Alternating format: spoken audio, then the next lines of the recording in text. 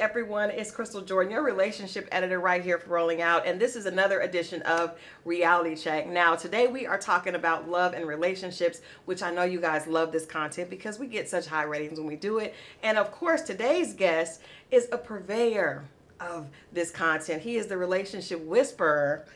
In the studio with me today is Laterras Whitfield from Dear Future Wifey podcast. Welcome to Rolling Out. Thank you. I love purveyor. I like that. I'm going to use that. That's nice. I feel like you're a part of this conversation that we see on social media. Yeah. Right? Your podcast was really, kind of started during the pandemic when people were all sitting down and we were all looking and trying to figure out what was wrong with our relationship or why weren't we in a relationship. And so you're definitely one of the people that I think a lot of people look to have an insight on this relationship conversation. Yeah, and I started out just like that, just trying to figure it out myself.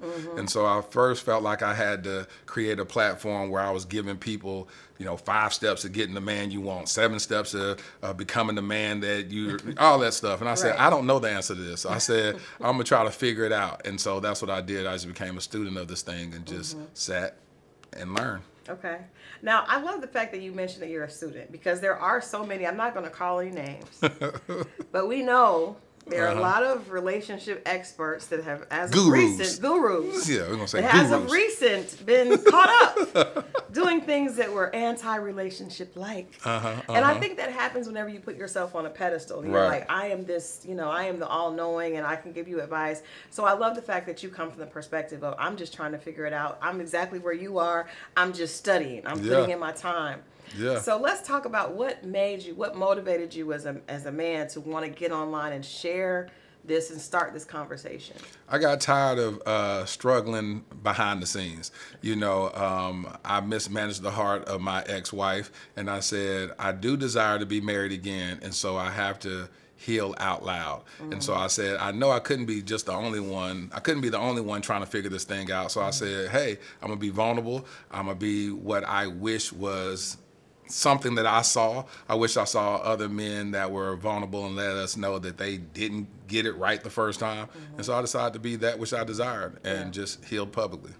Well, I like that, but I think that a big part of that is what created the Laterras that did mismanage. I love how you said that. Mismanage the heart of a woman. Of your you fumbled the ball. I did. In the words of Trey Songz, you fumbled her heart. But what led to that? Because I'm assuming, you can correct me if I'm wrong, but I'm assuming that you didn't set out to hurt her. No. So what created the Laterras that did fumble or mismanage her heart? Not understanding the value of marriage, not understanding that marriage is about sacrifice and marriage is about selflessness instead of being selfish. And so when I got married at the age of 28, I had this ideology of marriage, but didn't know what it really felt like when you were living that thing out. And so when things weren't reciprocated to me in my marriage, I felt like the best desire was to step outside and get outside what I desired inside.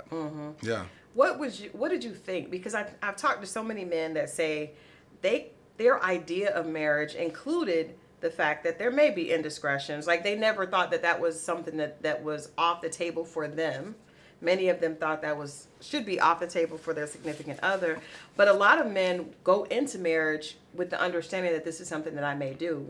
Did you feel like that? No, I always felt like I used to hold myself up high, and especially by, where I come from a faith perspective as a Christian, I never ever felt like that was okay. And as a matter of fact, I've always gone a step further and reprimanded my brethren, my brothers who would step outside of their marriages prior to me getting married. And I was like, why would you get married if you're going to cheat on your wife? And then I ended up finding myself, the same as them. Yeah.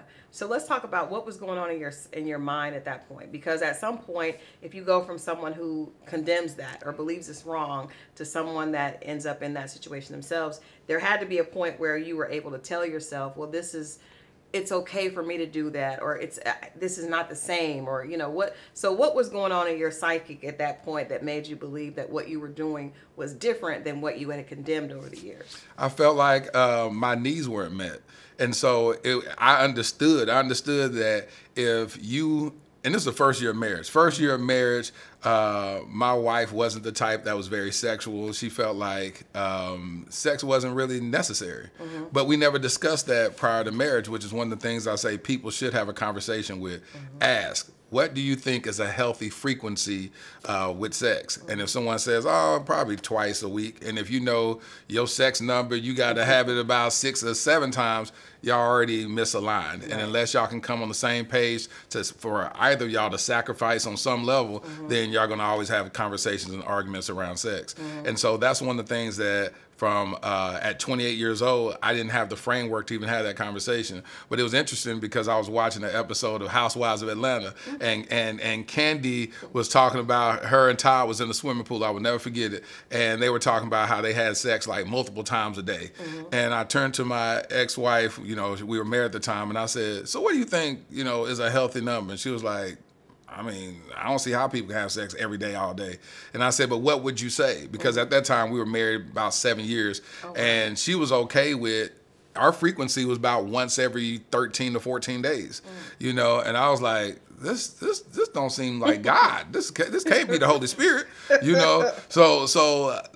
But again, she told me before we got married, don't think our marriage is going to be based on sex. Well, I didn't understand what that meant. And I was like, of course it's not going to be based on sex. But in her mind, she already had a preconceived frequency that I felt like we should have actually discussed. Let me ask you this, because I remember when I was married the first time, I remember going to a marriage retreat, and the therapist told me, and the women, because they separated us, and they said that to men, sex is when a woman rejects her husband, it's not just about the sex. It really is an internal rejection. It affects so much more than just him wanting to get his stuff off. So can you talk a little bit about, because I don't think women understand just what that rejection does to a man. Yeah, you hear that all the time, that they say men need sex. We hear it all the time. It's just a part of our makeup. But when you tell a man no, and that's a person, first of all, you got to think, you're not just some typical woman to him, especially a man that decides to marry you. It's hard to get a man to marry you. And so if a man decides, listen, I'm about to lay it all out, you got to think about it. Before a man gets married, his groomsman's like, all right, man, you out the game. You done left us with all the other women. And he's like, all right, cool. And in his mind, he's saying, I want to be married to this one woman, and there's such value in this woman that I'm willing to leave all the other ones alone to be with this one woman. Then he chooses you, and then you're not choosing him in return by when he's finding himself vulnerable. You got to think about how hard it is for a man to be like trying to have sex with you, and then you like, quit, stop. You like, stop. You know what I'm saying? It's like, what part of the game is this? You know what I'm saying? And so when he feels rejected in that, it's like you're totally telling him that he's not worth it. Wow. He's just not worth it, and you don't find value in him. You're not. A lot of men have a lot of sexual pride, so then at that point, you're telling him that you don't value his sexual prowess. So it's like, well, why would you not want this great thing? Why would you not want this great feeling that I'm about to give you? And so most of the time, a man's going to automatically step out at that point. Wow, and I think that's probably also why there's this idea that girls that are very sexual, I'm not going to use any terms because this is a family site, but a lot of times people think those the girls that are very sexual, with their sexuality, they win. They win. And it sounds like they win because they understand how powerful and how valuable that perspective is to a man. Yeah, yeah, and that's what I always say. Yeah, those be winning is because of the fact that it's very simple. Yeah. You know, when I was going through premarital counseling, they talked about men need sex and women want to feel safe. Yeah. And so if you just meet each other in those needs, you have already conquered half the battles of marriage. Just that simple. Yeah. But sometimes we'll be like, we operate in this selfishness. We're like, well, you don't make me feel safe, so I'm gonna withhold this. And then he's like, well, since you're doing that, I ain't finna make you feel. And it's like this battle. Instead of saying, let's operate as a team, let's operate as partnership, and give each other our greatest needs. Well, that was one of the issues that led to you going through a divorce, and I love the fact that this podcast that you've done has kind of enabled you to grow and people to be able to grow along with you. Yeah. And talk about that. So we're going to come back from break and we're going to talk about what you've learned about women, because I think that if we learn about each other, the situation will be different. The fact that a lot of women don't know what that means to men is why I think a lot of women withhold sex. So we're going to learn more about what Laterras has learned about women, specifically with Dear Future Wifey, and all that and more when we come back. Stay tuned. This is Rolling Out. We'll be right back. Hey, Rolling Out, Christal Jordan, and we are back with more Reality Check right here talking about relationships with Laterras Whitfield from Dear Future Wifey podcast. Now, I got to ask you, why did you choose to name the podcast Dear Future Wifey? Because you got women across the country thinking that you're talking to them. I know that there are women out there trying on veils and gowns, trying to be your future wifey. Yeah, it gets a little difficult. But at the end of each podcast, I write a letter to my future wifey. Okay. And so I always have to, well, my mindset is to keep my future wifey top of mind. And so I named the podcast that because I'm doing all of this for her. You know, I'm becoming a better man for her. And so this journey that I'm documenting is my greatest gift to her. Yeah. Okay, so let's get into it. What did you started this podcast in 2020, and I mean, the reception has been amazing. I remember hearing about it and going and listening to what you were talking about and just seeing there were so many people. I mean, it grew really quickly. Yeah. What have you learned about women that you did not know when they started flooding your inbox with comments, questions, all down your thread, and they've become like you've become someone that probably is a student of understanding the way women think and the way that. So what are some of the biggest things that you've learned? One of the biggest things is that, which is interesting, is that women love sex as much as men. Absolutely. And a lot of times we always talk about men wanting sex so much, but I remember one of my first viral videos got probably about 3 million views. And it was a video about, I said that I'm not concerned about a woman's body count. She could have been with 25, 35 men. The version of her that I'll get, no man has ever gotten, because I know how to cultivate that woman. Well, women were like, protect this man at all costs, you know? And the reality of that is that women talk about they enjoy having sex, but then they feel like they'll meet a guy that's like, how many men have you slept with, and feel as though she's lost her value because of her quote unquote body count. So to know that about women, one of the other videos that it went viral that really touched me was I was talking about the number one need for a woman is to feel safe. I said, if you can make a woman feel safe, you can have her mind, her body, and her soul, because she knows that you will cover her and protect her. Well, that video was birthed out of me not making my wife feel safe.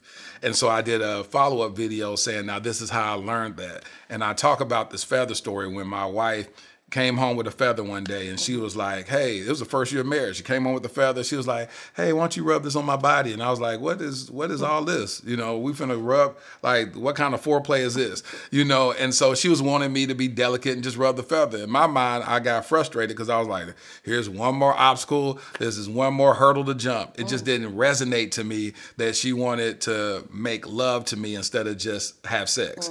And so, it took me all the way until 2022.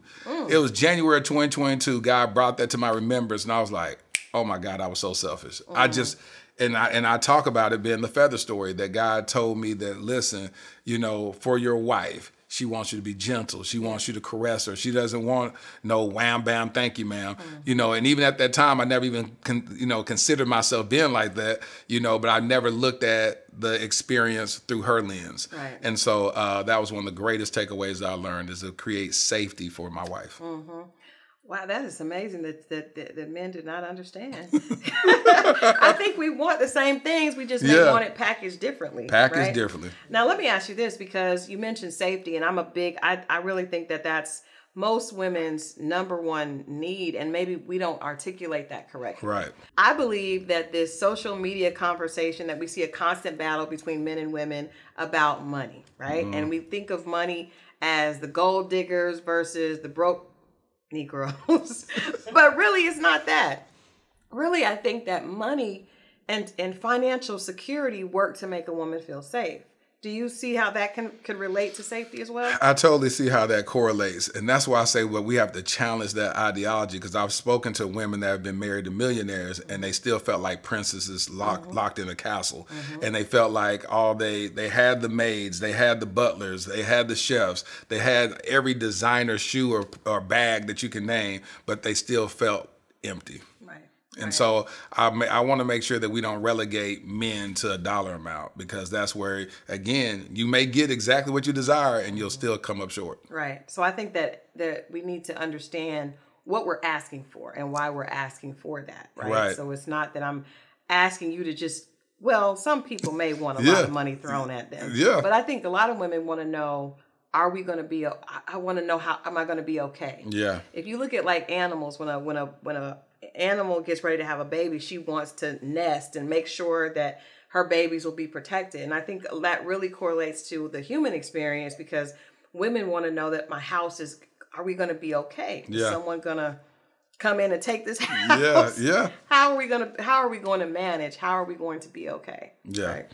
Yeah. I believe that's a realistic need. I mean, at the end of the day, we all want safety. Right. And any good man would want to provide for his wife.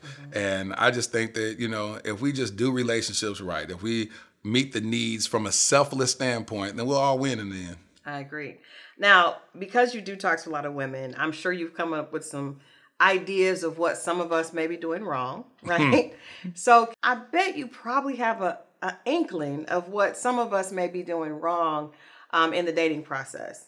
So I'm wondering if you could maybe give our audience maybe 3 tips that women should be aware of when they are trying to be intentional with dating. Date.